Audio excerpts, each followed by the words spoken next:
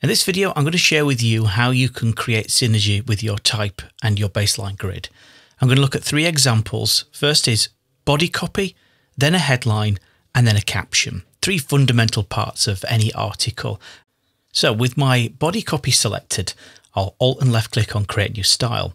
I'll name this paragraph style body, make sure Apply Style to Selection and Preview checkboxes are turned on, and then head to Basic Character Formats. I'm going to leave it as is, except for the fact that this is going to be 9 points, of course. I'm going to change the leading value from auto to 11 points. That matches the baseline grid.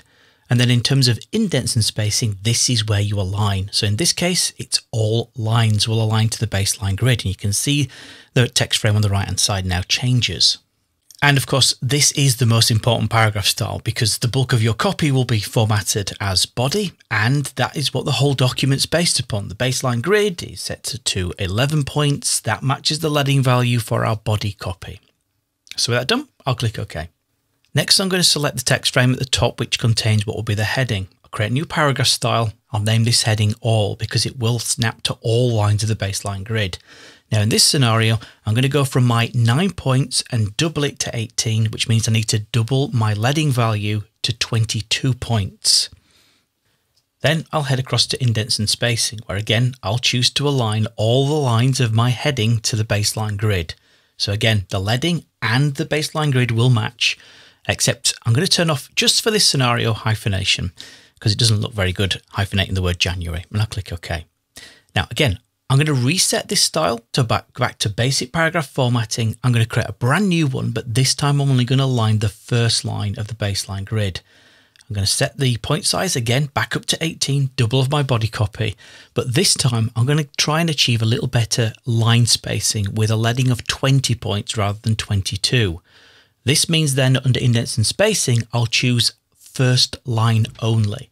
So that will use the first line of every new paragraph that this paragraph styles apply to.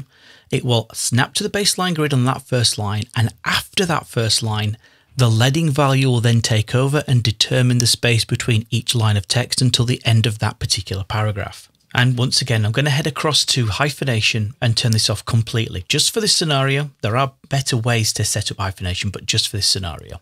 And I'll click OK. Next, I'm going to head up to the text frame containing my caption. Again, that's got basic formatting applied to it. I'll create a brand new paragraph style, name this accordingly. Now, on this occasion, I'm going to make the point size lower. I'm going to go down to 7 points. I'm going to differentiate by turning it into italicized text as well. But crucially, the leading value in here, I'm going to set it 2 points higher than the size. So it's 9 points. And again, I'll head back to indents and spacing. And this time I'm going to choose once more first line only.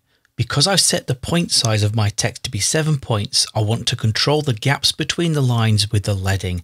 So that can't be 11 points. It will look too disjointed. So I'm going to revert back to using the leading value in this paragraph style to control the line spacing. When that's done, I'll click OK. And that is how you can tie together 3 crucial styles of text for your articles: your heading, your body copy, and your captions, all work in conjunction with the baseline grid, but in different ways that suits that text in every scenario.